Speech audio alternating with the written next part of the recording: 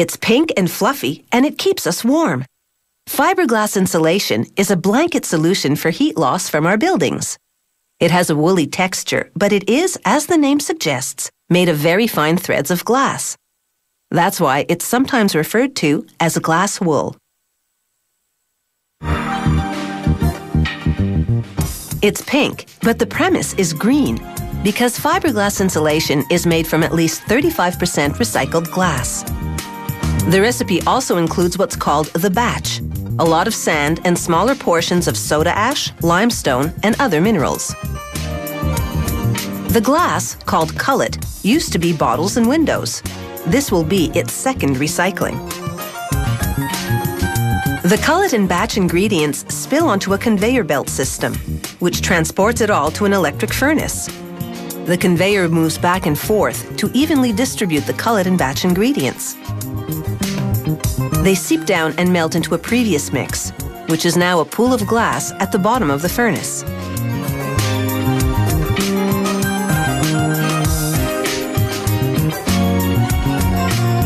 The glass liquid now flows out of the furnace and into sloped channels.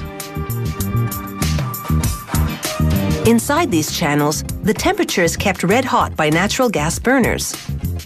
This keeps the glass mix in a liquid form, as it oozes out of holes in the bottoms of the channels. The melted glass falls about a meter into a spinning bowl. It's called a fiberizer. The spinning action flings the glass through thousands of holes in the bowl, creating thousands of feathery glass fibers. Gas and compressed air pull the fibers, stretching them thinner.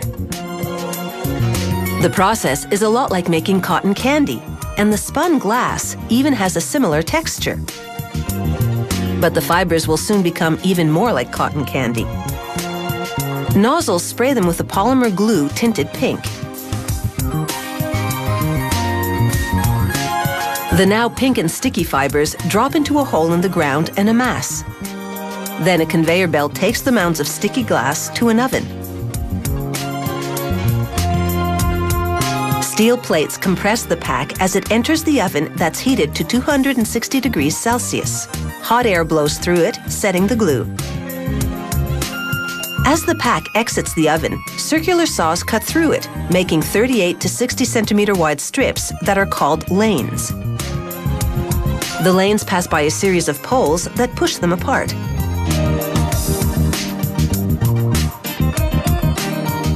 An inkjet brands each lane with a number that conveys the R value.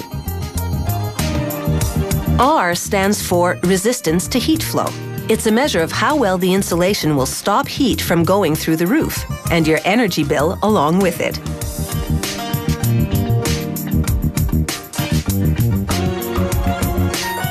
A chopper with big steel teeth now cuts the lanes, making chunks that could easily be installed in an attic or wall.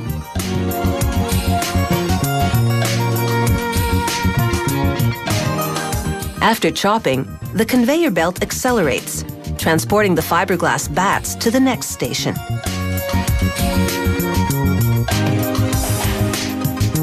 A few at a time, the bats plunge down a chute to a mechanical arm which slides the bats into a compression chamber.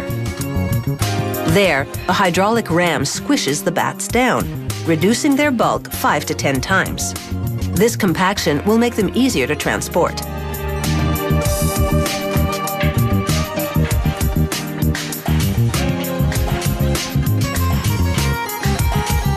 Now, another ram comes from the side and pushes a stack of compressed bats forward into a spout.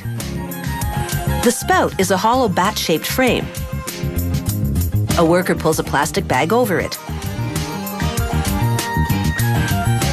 Then the ram pushes the fiberglass insulation bat into the plastic bag. And the process begins again.